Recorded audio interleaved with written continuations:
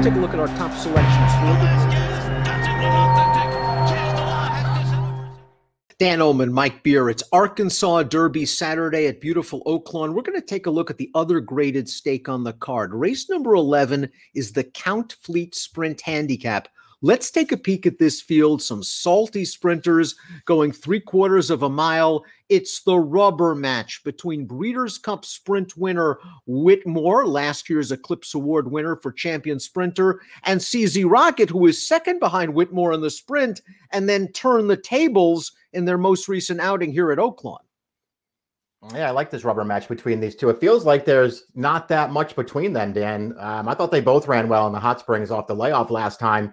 It was CZ Rocket who came out on top, but it was pretty close at the end. We'll see what happens the third time they meet up.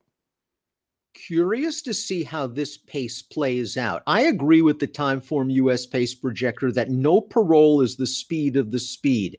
Does Mr. Jägermeister have the gas he used to have? Because if he does, he might be able to push no parole. Strike Power has speed. I'm not sure he's as fast as no parole on his best day.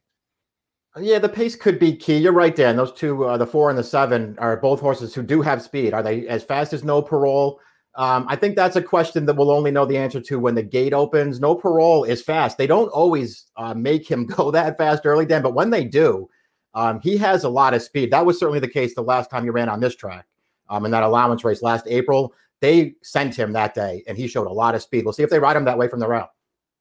No Parole won the first 5 sprint races, first 4 sprint races of his career. And then he was in tough in the Jerkins and the Phoenix races where he kind of acted up a little bit in the paddock and post parade. He came off the layoff in a nice spot. This was a nice spot Tom Amoss found at Delta Downs against fellow Louisiana breds. Let's watch No Parole's race. He's 1-10. He takes a little bit of pressure and he draws away. You see him on his left lead. That's No Parole, though. And they ran him on turf last time out. That's probably not his game. All that does is dirty up his form. He's on a send from the rail, and he's very dangerous if he can get a breather. Yeah, I hope he's on a send from the rail, Dan. That win right there isn't the most impressive thing you'll ever see, but he was just doing what he had to do to beat that field. We'll see. I don't know if the turf to dirt is actually a good thing or not, Dan. I'm not sure why they ran him on turf last time, but it didn't work out. We'll just see. You know, to me, this horse is a tough call because I'm willing to forgive his Jerkins. I didn't think his Phoenix was as bad as maybe it might look on paper. But you're still going back to a horse whose big win, that Woody Stevens, it just felt like everything came together for him that day. You know, he was in good form. He found a short field without a lot of speed. He had the rail, and Sias just sent him. And it was like the perfect storm for him to run a big race and get a grade 1. We'll see if he's really that good. I think it could go either way. Number 2 is the King of Oaklawn. Whitmore has won this race 3 times in the past. He just missed in the hot springs last time out. And while some people are disappointed whenever Whitmore loses at Oaklawn, I think that the connections have learned over the years, let's not squeeze the lemon dry. We want to wait for races like the Breeders' Cup Sprint at the end of the year and talk about the sprint. He got one of the great rides of the weekend by Arad Ortiz. He really did. And, you know, when you go back in retrospect and look at that hot springs, maybe just a ride just made a total difference in the Breeders' Cup, considering the trip he got to the one CZ Rocket got, who was wide in the Breeders' Cup. Last time, it was a little bit of a different story. They were both on the outside, and CZ Rocket just followed Whitmore and gunned him down at the end. Mojo Man deserves a shot in a race like this based on his most recent performance. It was a breakthrough for him. Let's watch Mojo Man's optional claiming win. 95 buyer. They weren't going fast up front, and I like the way he was able to kick these horses down. He shows a little bit of courage going in between this tight spot. He's always been a solid horse. I've never thought of him as a graded stakes type, and he is catching a couple of real good ones. Yeah, this is a tough spot for him. I agree with you. He's a really nice horse, and you can just sort of rely on him to show up. Even it feels like even his best race isn't going to beat this field, Dan, but he can get a piece. I think the conventional wisdom concerning the 4 Strike Power is that he is all dressed up off of his last race, where he earned a 101 buyer speed figure. Let's watch that race right now. There was no speed in the race. They ran 1-2, and he's in deep water. Hollis looks like he has him beat turning into the stretch, but Strike Power is able to come back and call upon his class, and he gets away from Hollis in a race where there was no closing.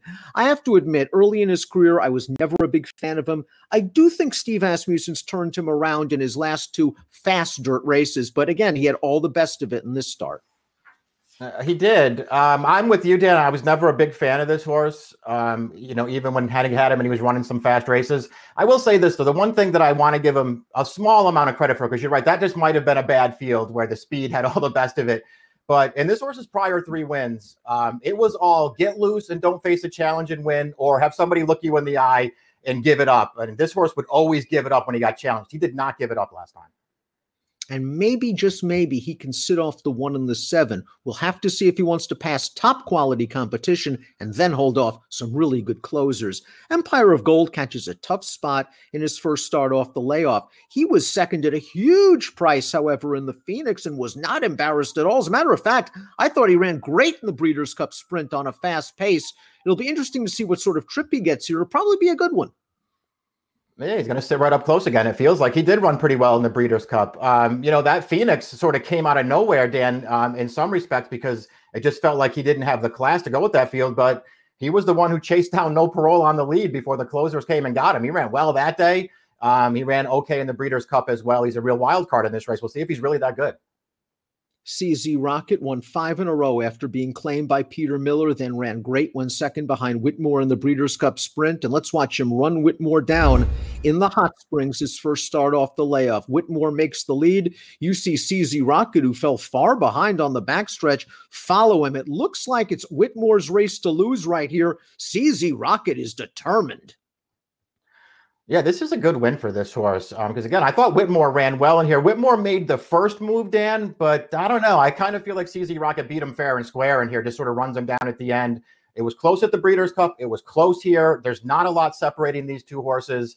And it's going to be interesting to see which one goes favorite. I guess it'll be Whitmore, but it won't be by a lot. Mr. Jägermeister completes the field. They ran him in the Hot Springs. He didn't get to the lead. He paid the price. He fell far behind CZ Rocket and Whitmore. It's his third start off a lengthy layoff.